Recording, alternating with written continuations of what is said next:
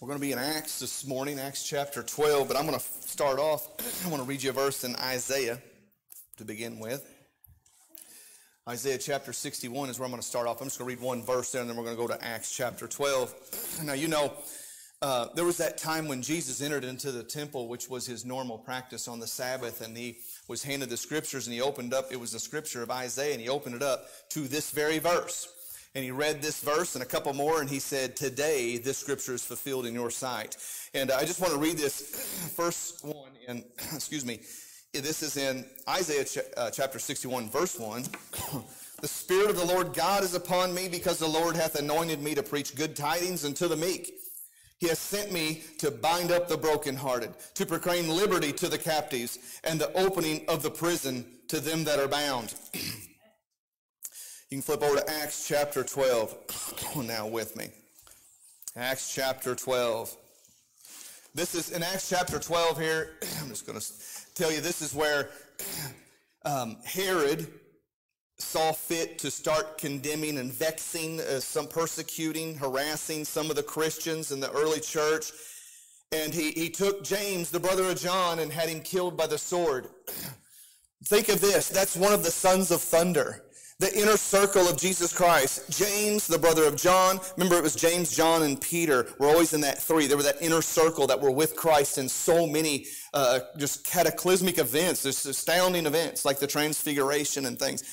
But James had been killed by the sword. John has been taken, Peter has been taken and thrown into prison.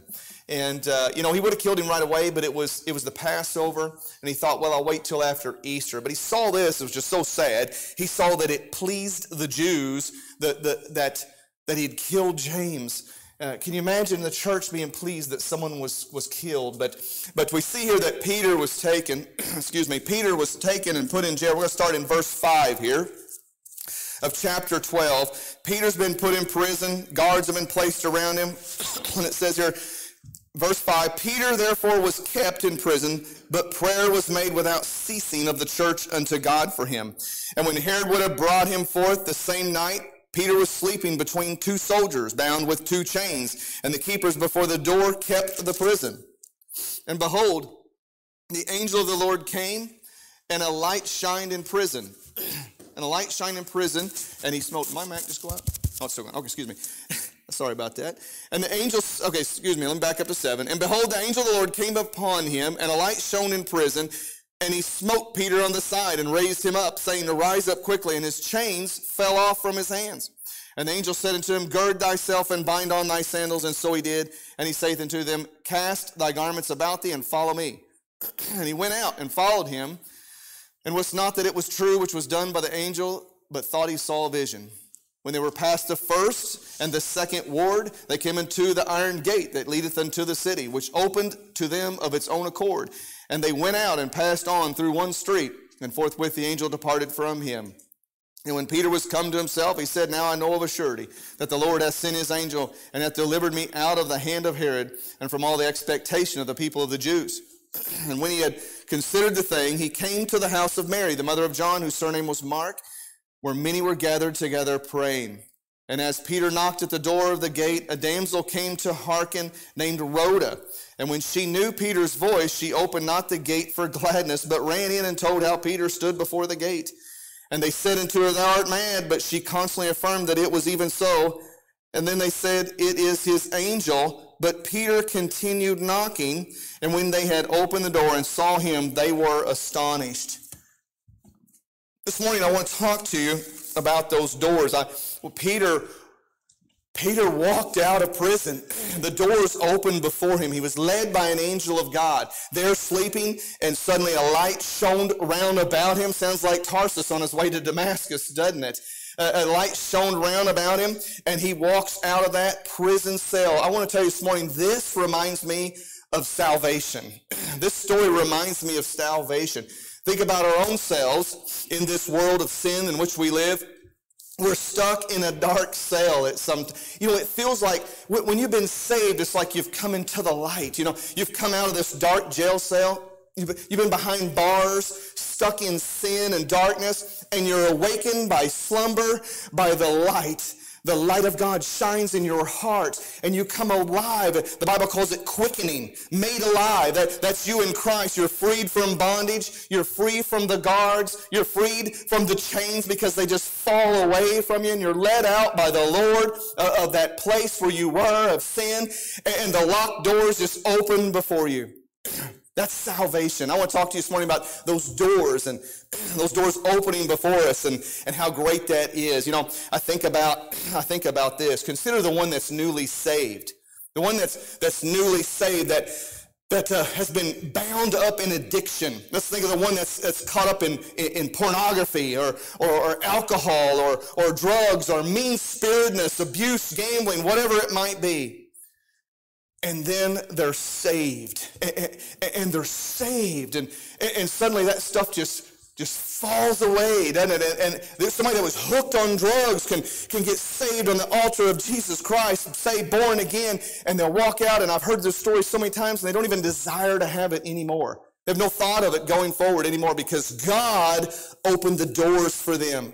God opened the door. I think about that woman with the issue of blood for 12 years and went to all the doctors, wasted all of her money, all of her living, and was none the better, but it was only getting worse. And then one day she grabbed hold, she touched the hem of Christ's garment, and suddenly all of that she dealt with for 12 years, it just fell away. That's like salvation, isn't it? Being saved, coming to Christ. He is the answer. Charles Spurgeon told this story, I think first is the first one you heard it from. He tells of a tyrant king who ordered this blacksmith to come into his presence, and he ordered this poor blacksmith, he said, I want you to go back and make me a chain. Make me a big old chain. Think of a log chain. Go make this chain for me. So the blacksmith goes back and he makes the chain to the specifications that had been given to him by this tyrant king. He comes back in before the king, and this tyrant looks at it and just throws it back to him and says, go make it twice as big. So he goes back again, and he starts making the chain, and he makes it twice as big, just as ordered. He comes back before this tyrant king, hands it to him, and the tyrant king looks at it and says, double it again. Double it again and hurry up about it. So he goes back and he doubles it again. He makes it even bigger. And then he comes back this last time with the chain, presents it to this tyrant king, and the king looks at it, and then he commands his servants to bind this man hand and foot with the very chain that he had made and to cast him into prison. And that is what the devil does with men, with sin. Sometimes, the devil will make us forge our own chain. I think one indulgence, one link at a time, we'll be bound by the very chain that we made and created ourselves. And then God comes along. And then God comes along and breaks those chains. He unlocks the doors before you so that you can just walk free of sin. Walk right out of it. That's the salvation I see in this story here. Do you not see that? Or think of that one that's struggling with the bad habits. Let's think about the bad habits, your anger. He was such an angry man. It was all the time. That's the person that's unforgiving. I'll never forgive that person. And then Jesus comes by. We get the touch of faith in our heart. And we get saved. And suddenly I can forgive where forgiveness was never going to be found. The cussing tongue, the cursing tongue. I think about John Newton. You know, the one who wrote Amazing Grace, like a wretch like me, he said. You know, there was a story that goes that he was on the slaver ships, you know, and they said he was so foul-mouthed that the captain of the ship hated his guts and nearly starved him to death one time. He was making up these little poems and things that he would sing that were just so foul-mouthed and full of language that the captain, sailors are known for a foul tongue. They said the sailors couldn't stand this man, John Newton. And they said the claim was he could cuss for 30 minutes without saying the same word twice. That's really a thing for John Newton. But then Jesus come by. Jesus, he said, never did a curse word pass my lips again as long as I live, because of amazing grace, because of salvation in Jesus Christ. Jesus knows the way out, amen. Whatever you're in, whatever's going on in life, The desires that you have now, they'll be gone. They can be defeated. I say this before. People go through these programs, the 12-step, whatever it might be, and if Jesus is not in it, they'll come out the other side with more contacts and how to buy more drugs, do more things. But if Jesus gets a hold of you, he'll break those habits that have bound you, those chains that hold you down. It's because of salvation. I'm going to need somebody to help me preach this morning. I'm feeling good about preaching, feeling good about this message this morning because I love preaching about Jesus and salvation and what he's done for us. This one I really want to look at here is this verse 10. Verse 10 here, this is the last door that Peter goes out. He's led out by the angel. This last door he comes to is an iron gate, opened of its own accord when he comes to it. It opened of its own accord, and that led out into the city. I see this city, go with me this morning, I see this city as a typology for the world, okay? So think about this. The angel wakes up Peter. It's salvation. It's new birth. It's new life. Wakes him up, and then and the guards are standing there on either side of him. Leads him, walks him right out past those guards, and the chains fell off, and the light shone around him. He walks right out, and the doors are just opening before him, just opening before him. He gets to that last one, the iron gate, and it leads into the city, going out into the world, and he walks out into the world. And the angel leads him down one street of the world, right? Leads him down one street, and then forthwith the angel departs thereof. And Peter's left on his own. This is the spot right here where I think a lot of Christians, this is where we mess up. This is where we make the mistakes at. But you know what Peter decides to do? He thinks about it. It's dark. I think it's of a night here, the way it sounds. What do I do now? I'm in the world. I'm out here, I've been set free. Here I stand. You know what Peter decides to do? He says, I'm going to church. And so Peter goes to church. He goes down to John Mark's mom's house. There's a house church there. That's where they're praying without ceasing for him. And so he goes on down, and listen, the Holy Spirit guides us, our own conscience guides us. And sometimes, though, we'll take a wrong turn on that street because as we're heading towards a church, something's going to catch my eye over here, right? Hey, there's something still open. I'm going to go check out what the singing's about. We get messed up sometimes. And you know what will happen is we'll go back to making and forging our chains again if we're not careful. It's like the seed that falls on the rocky soil. It sprang up with gladness, but it couldn't establish a root, and so it withers away. And that's the young Christian. But even the old Christian sometimes can turn the wrong way and start making chains again.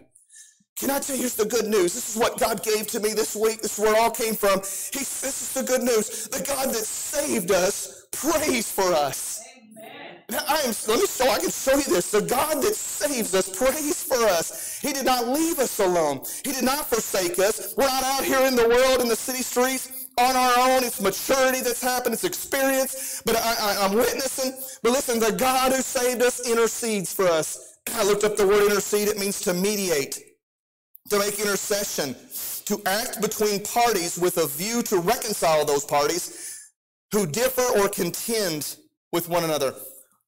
If you're not with God, you're against God. That's what the Bible tells me. You know, to whom you yield yourselves servants to be, those servants you will obey, whether of sin unto death or of obedience unto righteousness, the Bible tells me in Romans. But thank God that sometimes, I'm just telling you, we're going to mess up. Things happen in life. But thank God that the Lord's hand is not shortened, that it cannot save. Neither his ear heavy, that he cannot hear. Let me read this, and this is in Hebrews 7:25. If you want to go to Hebrews 7:25, you can. Mark it in your notes. Hebrews 7:25. The God who saves us prays for us. Oh, it's so good. Hebrews 7:25. Wherefore he is able, talking about Jesus, wherefore he is able also to save them to the uttermost that come unto God by him, seeing he ever liveth to make intercession for them. The Lord Jesus saved you. The Lord Jesus sitting on the right hand of the Father. You know what he's doing today? He's praying for you. He's advocating for you. He's your mediator. The God that saved you is praying for you. Peter once said, Lord, don't you worry. I'm ready. I'm ready to go with thee into prison and to death. And Jesus said, Peter, He said, you're not going to make it through the morning, and you'll deny me 3 times. He told him, he said, Simon, Simon. He always said Simon, Simon when he wanted to talk about his fleshly side. He always said Peter. That was the name he'd given him when he wanted to talk about his spiritual side. He said, Simon, Simon, behold, Satan hath desired to have thee, to sift thee as wheat. But I have prayed for thee. But I have prayed for thee that thy faith fail not. Jesus prays for us. Is that not awesome? That's something to shout about. The God that saved us prays for us. How amazing that is. The Good Samaritan not only binds the injuries of the wounded man, but he places him on his own mule, and he takes him to a place of safety where he can continually be cared for until he comes again. I'm so glad when this old world was through with me, when I had been wounded, when I had been sifted, when I had been broken, and when I was lying without hope in my life, that Jesus Christ had compassion on me. His ear was not too heavy that he could not hear my cry, and he reached down when I couldn't reach up. He bound my wounds. Listen to me. He stayed with me. He cared for me. He saved me to the uttermost, by the way, and he didn't leave me. Amen. He paid for me. He never abandoned. He's still praying for me to this day. He still hasn't left me alone. I still hear from him every day. Just like the Good Samaritan, he paid for me. And just like he told the innkeeper, the Good Samaritan said, I'm going to pay for him until I come back. Jesus is coming back. Amen. He's the Good Shepherd. He's the Good Shepherd. He found us like lost sheep, many of us broken, chewed up by the wolf. Amen. And wandering, dying, no water, no sustenance, no hope.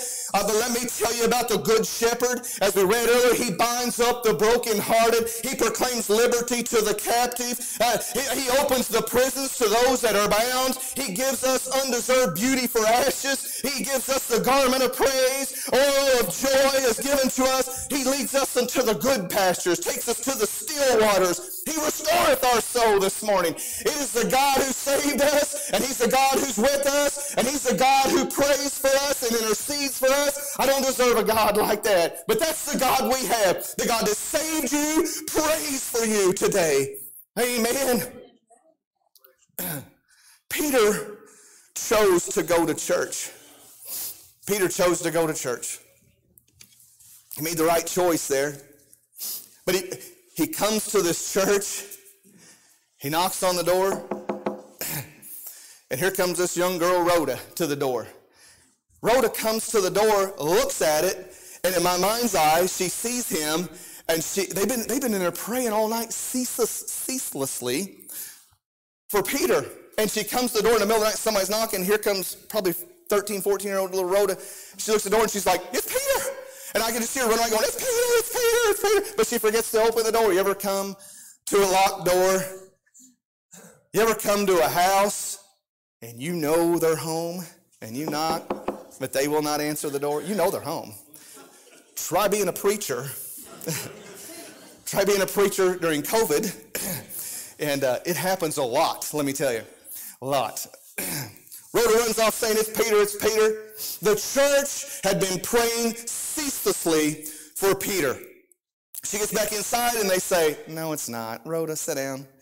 And she's like, it's Peter, I'm telling you, it's Peter. And she says, it's probably his ghost, whatever. They won't believe her. And they're in there on the knee praying ceaselessly for Peter to be set free from prison. He's at the locked door at the church outside and nobody's opening the door. Think about that story about the town that had the drought.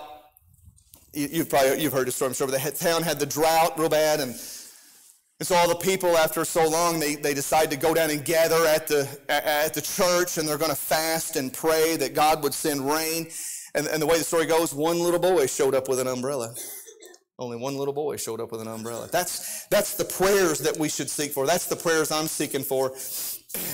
From the prison to right here at the church. Do you realize every door had opened for Peter? Every door had just been unlocked, swung open wide for him. And he comes to the church, and that's the one that's locked. You ever felt locked out of church before? It's really bad. Let me tell you something. When you get hurt by church folk, ain't nothing worse. It's hard. You know why? Because we're family. We're brothers and sisters in Christ, and you get hurt by church folk. It's like being stabbed with a poison knife, not just a knife. It hurts, it burns. It's bad. You've been burned by a hypocrite in church. You've been gossiped about. Preacher ever fail you? That's going to happen. Preachers are human. You ever go into that fellowship hall meeting, and when you walk in, you don't know that many people, and everybody's in their little groups, and it feels like you're back in middle school again, walking into the cafeteria, and you don't know anybody, and where am I going to sit? All the tables are full. It hurts when it's church, doesn't it? It hurts worse, doubly, when it's church. So here's my advice. Here's my advice today. I didn't even flip over to that next one, did I? Do like Peter did. Keep knocking.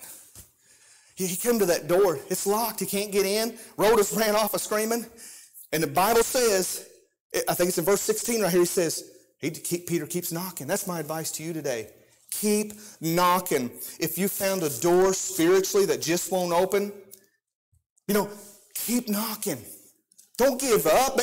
Maybe it's not the church's fault at all. Maybe that door that's locked before you is because of your own failings. Maybe you've backslid. You burned out, you lost your joy, you feel unworthy in the church anymore because of sin in your life. Maybe you're embarrassed, you had a DUI, you lost your job, been through a divorce, you don't think you got good enough clothes. Hey, Peter's wearing an orange jumpsuit robe with the Department of Justice written on the back of it and government sandals, and he still goes to church. Don't worry about your clothes, because my advice to you is to keep knocking. You just keep knocking. You just keep knocking. My ladies over here clapping their hands. Sometimes they feel discouraged because nobody else will clap with them. You know what I told them to do? Keep clapping. Keep clapping. Someday somebody's going to say, that's good. So I'm going to start doing it too. Praise the Lord. Amen. That's good preaching right there. I sound like Joe Tolbert, don't I? Hey, maybe you got tired of singing hymns. I'm ready for some praise and worship. I'm tired of singing hymns. I got tired of going to Sunday school. I'm bored with the sermons. I'm too busy for Wednesday nights, and now you have found yourself outside the door, feeling unconnected. You're questioning your purpose in life. You're questioning your faith. You have doubts. You need to keep knocking. You just keep knocking. Don't give up on church. Don't give in to weakness. That old seeking lion, can I tell you what that old seeking lion's doing? He's out there roaring. He's out there circling. He's out there growling. He's out there prowling. And he is waiting for you to separate yourself from the flock of God. That's what he's waiting on, to see weakness. And when he sees it, that's when he's going to pounce. Amen? If an old sinful desire, a temptation has gotten a hold of you, if it's rearing its ugly head to you again, that old sinful desire is rearing up its ugly head, can I tell you that Jesus done stomped the head of that serpent? Let go of it, get away from it. You don't have to worry about it no more. Just keep knocking, hey? Just keep knocking this morning. If you've ever run into a locked door in your spiritual walk, if you hit a door that just won't open, maybe you've seen God open those doors before. You've seen God move in your life. You've experienced his grace. You saw his power moving in the church and in your own life, but you have somehow become disingenuous to corporate worship now, whatever that means. Can I tell you this? Keep knocking. Don't let your heart become hardened, as the Bible refers to it so often. Don't give up on God. He'll give you the key if you keep knocking. You just got to keep knocking.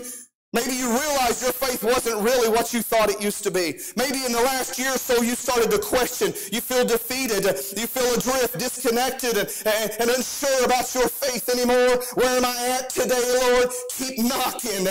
Keep reading your Bible. Keep praying. Don't forget that Jesus left heaven on a rescue mission. Amen. If you're exhausted and standing this morning and you're tired of being the one holding up your hands and you feel like you're the only one holding up your hands anymore, can I tell you this morning, you just hang in there. You just keep knocking, because Aaron and her are on their way. Amen. He'll help you if you just keep knocking. Keep knocking this morning. Don't give up on God. If you're ready to give up, if you're ready to run the other way, you'll let the devil win. Don't let the devil defeat you. Keep knocking. Keep your head up. Keep your arms high up. Keep the banner flying. Amen. Help is on the way. Keep knocking. Let me tell you, maybe that locked door that you've come up against is your failing health. Maybe it's chronic pain. Maybe it's someone in your family's pain. Maybe you've lost someone. How could a good God do this? How could a good God do this to me? I'll tell you, like Job said and like the psalmist said, Job said in the end of the book, he said, I only thought I knew you. But now I know that I knewest thou not. I knewest not things too wonderful for me to grasp, O God. The psalmist said, I knew nothing, but the psalmist said, your thoughts, Lord, are higher than my thoughts. Your ways are higher than my ways. Listen, his reasons are just, but some of those reasons we may not discover this side of glory. We will one day find out the why. But listen, we know that we live in a fallen and a broken world, but God is good. And even though I don't understand the secret ways of God, I know this. I can trust him. I can trust in his promises. I can learn from his revealed promises because, listen, when I am weak and when I'm faltering, when I'm hurting, when I'm confused, he is strong in me. We will understand one day, but until then, keep knocking. Stay faithful. Blessed are they that mourn, for they shall be comforted, Jesus said. He gives wisdom willingly and upbraideth not to those that ask. Ask him what's going on. Keep knocking. Trust him. Keep searching. Amen this morning. Okay, let's look at this in reverse for a minute. How about if let's put ourselves on the other side of the door. Let's put ourselves on the other side of that door. Can I tell you this morning, the church needs to be alert. It needs to be attentive and listening for the knock of those desiring to come in. I worked for UPS for about 6 years or so, and they taught us there. I was taught this very early. They said, when you come to the door, when you need a signature, you knock on the door. And I'm like, okay. And they're like, no. Listen, we're on it. We got to get going because we got to get these packages out. When you come to the door, you bang on that door. You knock on that door. Let them know you're here. I've tried to train my kids that. My kids come up. I'm like, what? The dog didn't even hear you in there. You got to knock like you mean it, But listen to you, not everybody's going to do that. Not everybody's going to knock like that on that door. You understand? Did you know that we got to be attentive and watchful? Because sometimes they may look just like us. Sometimes they may look like they've got it all together. And their world's falling apart on time. But if you're attuned with Christ, attuned with the Holy Spirit of God, God will reveal things to you, and we got to be watchful. When you keep our eyes to the door, watch who's coming in. People, can I tell you this? People are searching for answers today. People you would never suspect. I'm telling you, they're looking. And let me go on this high horse this morning. I'm telling you, it doesn't matter. It does not matter if it's a bedraggled bum, an outcast that's been torn by the wolf, poor, a spit-out homeless drug addict that walks through that back door. If they're seeking the precious balm of Gilead and healing in this place, then we need to receive them. I don't want to be like the Pharisee who said to himself when Jesus let that woman come in and wash his feet, he said if he was a prophet, he'd know what kind of woman this is. He would know that she's a sinner. That other Pharisee Jesus talked about it, said, thank God I'm not like this publican. Amen. Listen, let us never be so self-righteous that we look down on one of God's lost sheep thinking that we're better than them. You're better than them because of Jesus is the only reason. You might be from High Dollar Hills. And listen, you might have lived in a marble tower. And she's from the wrong side of the tracks. Beneath the cross, the ground is level. Can I tell you that this morning? And on that great judgment day, the only birthright, the only gift certificate that's going to matter to God is not your earthly one. God doesn't care if it's etched in gold leaf, if the President of the United States has signed it. The only thing that'll matter for you to gain the boundless glories of heaven will be that you're saved and you're born again and that your name is written in the Lamb's book of life. Jesus is the propitiation. He is the atoning sacrifice for our sins, and not for ours only, the Bible says, but for the sins of the entire world. In 1 John 2:2 it says that. For the whole world. Every soul is precious. Every soul is valuable, immensely valuable. We need to get that through our heads today. Immensely. That vagabond laying on the side of the street. Let me say there's value in him. He just doesn't realize because he's got the chains of Satan binding him to that place. You know what he needs to see? He needs to see the light of the truth of the gospel of Jesus Christ. That's what he needs. Listen to me. Here's where it comes from. Jesus said, what does it profit a man if he gains the whole world but lose his own soul? You know what he's saying there? Your one soul is worth more than everything and all the riches in the entire world. Every soul is worth more than everything in this world to Jesus. You have value. I've told this story before, and probably so many times you're tired of hearing it, but I got to tell it again because it just fits here. And that's, and there's some new people who don't know this, but when we were getting ready to move over here, I've told you this, it was the last week, like we're packing up. We had boxes ready that the trucks ordered, you guys were coming to help us move to Thayer, and here come that little cat to our house, and it was a kitten, and Brindley saw it, and here comes Brindley with this cat, and I'm going to be in trouble for this later, but I just got to be honest with you. Everybody says all kittens are cute, but this one really, it wasn't that cute. I'm just sorry. See, she's already glaring at me back there. So I told Brindley, no, we are not taking a cat to Thayer. And had I known how many cats were in Thayer, I really would have said no. Good Lord. But she's to her, can I tell you this? In her eyes, when that kitten showed up, it ran to her. When that little cat ran to Brindley, you see in her eyes, it was already hers. Because she saw this cat as a treasure. She saw this cat as it was beautiful, it was lost, it was needing nourishment, it was needing love, and it was needing a forever home. And it was Daddy's little girl asking. So I'm telling you, you guys out there that don't have daughters, you don't realize that little girls, they're given, see, they inherit things from their mothers that they can use against their fathers, I think is what it is. But we have a cat now. Yeah. But we should be looking outside the church in the same way and looking for those people just like Brindley did. Because that's how Christ sees them. That's how Christ saw me. I tell you this morning, even when I was a black-hearted, hell-bound, fouled by this world sinner, Jesus looked down from a blood-soaked cross. And when he saw me not as I was, but he saw treasure, lost, needing nourishment and love and a forever home. We should not ever refuse those that have come seeking God in his place, in his house. You know why? Because there's still room at the table. The Lord said unto the servant, the Pharisees, those that were better than everybody else, they refused the invitation to come. And the Lord said, go out into the highways and the hedges. You know what's in the highways and the hedges? Out there on the highways and the hedges is the riffraff. That's where the poor people are at. That's where the men with alcohol still on their breath are at. He said, you go out into the highways and the hedges and you compel them to come in that my house might be filled. Amen. There's still room at the table, and there's still room at the table at Thayer Free Will Baptist for those that want to come. Amen. Praise God this morning. We need to welcome everyone into our fellowship. If you hear someone knocking and no one's listening, be a rhoda. Be a rhoda. Go get the people of God. Go get the people. You know what it might be? It might be angels knocking and the church might be unawares. What if it's Jesus knocking? What if it's Jesus knocking?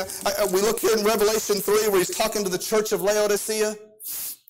Jesus in this verse, remember this, he's talking to a church when he says, behold, I stand at the door and knock. If any man will hear my voice and open the door, I will come into him and I will sup with him and he with me. That's relationship. But Jesus is talking to the church when he says that, you understand. We need to be careful. The Lord has called us as his church to open the door, to not pass judgment. Amen. Peter was set free from that jail cell. He was set free from there just as we were set free spiritually. And Peter just went about to proclaim the gospel. He was set free. We were set free from our bondage. Peter went out to proclaim the freedom found in salvation. Let us also proclaim liberty to the captives and the opening of the prison door to those that are bound. That's our job. That's our sacrifice as well. Amen. I just got a little more. Jenny, you want to play a song for me? Let me have a little postscript here. Postscript. Talking about after the fact. After the fact, the next day, the Bible goes on to tell us a little bit about this. It's been about 12 hours probably since this has all happened. The Bible says there was no small stir among the guards at what had happened to Peter. He's gone. Nobody knows why. Nobody knows how.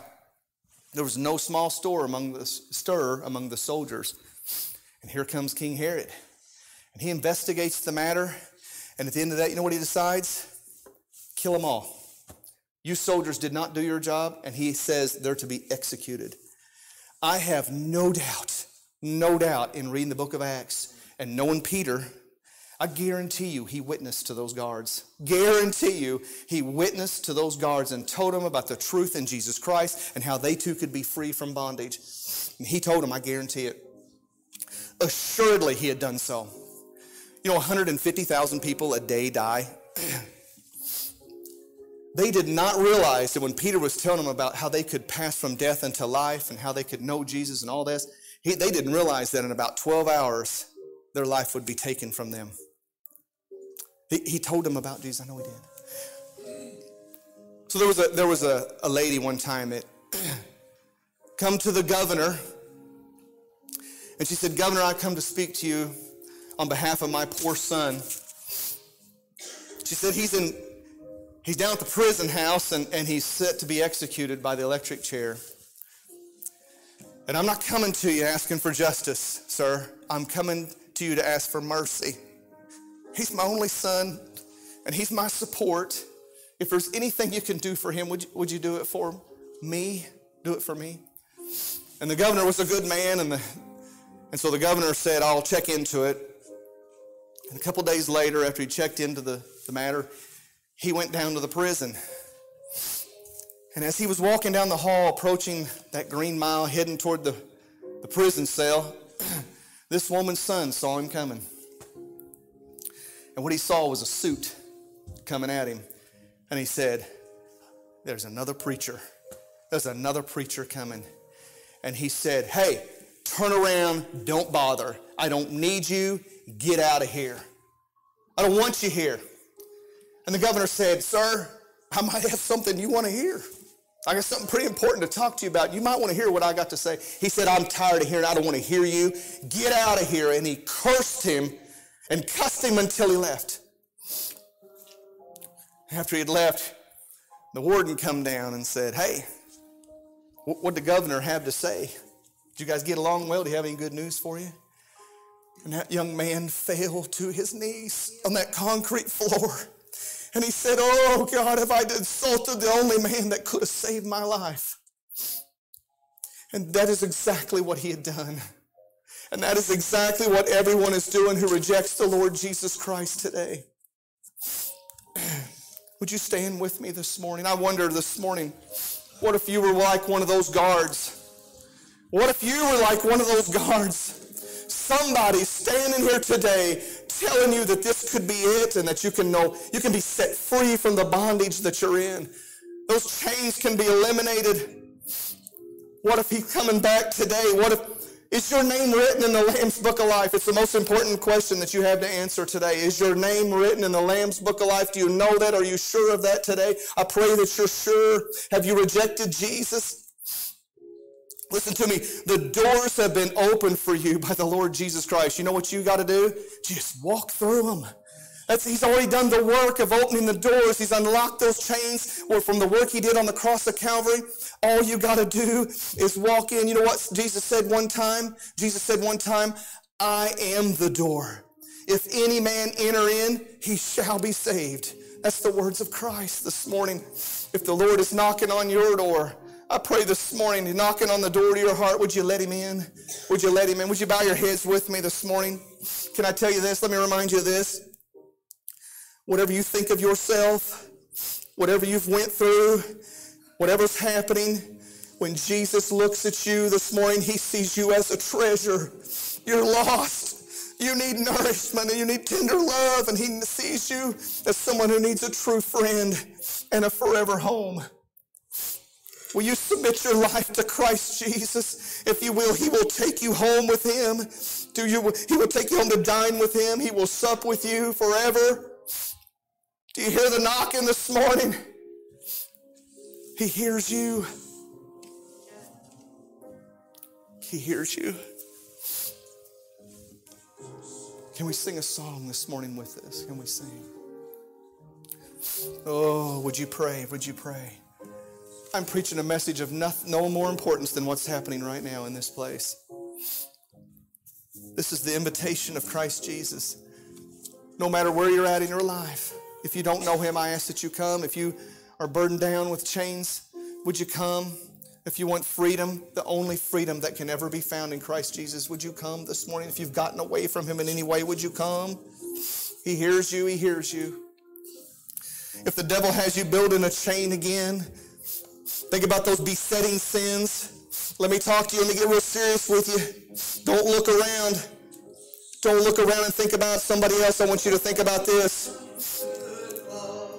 You got a besetting sin. Can you stop looking at those images online? Can you not leave the brown bottle alone? You can't stop the lying. Why do you have to embellish everything you say?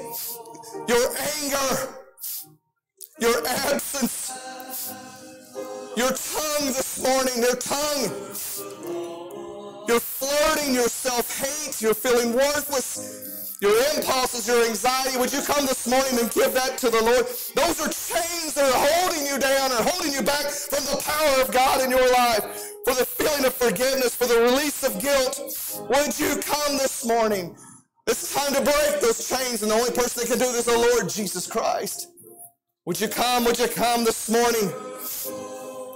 Won't you come this morning? Let me reintroduce you to the chain breaker. Would you come this morning? In the name of Jesus, in the power of Jesus' name, would you come this morning? Oh, Lord, help us. Lord, help us, those listening online, if any of this affects you. If this is you, I pray you bow right there where you're at right now. Let's be done with this. The Lord could return today. Is your name written in the Lamb's Book of Life?